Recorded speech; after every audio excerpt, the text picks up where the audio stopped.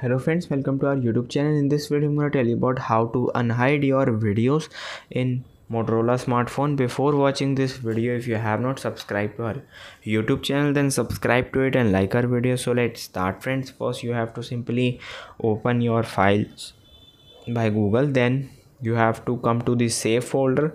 Here you have to enter the pin, then click on next. Here it is the video that is hidden. You have to click on three dots, then click on move out of save folder. You can see one file is moved from here, and then you have to simply click on videos. It will showing, you can see today.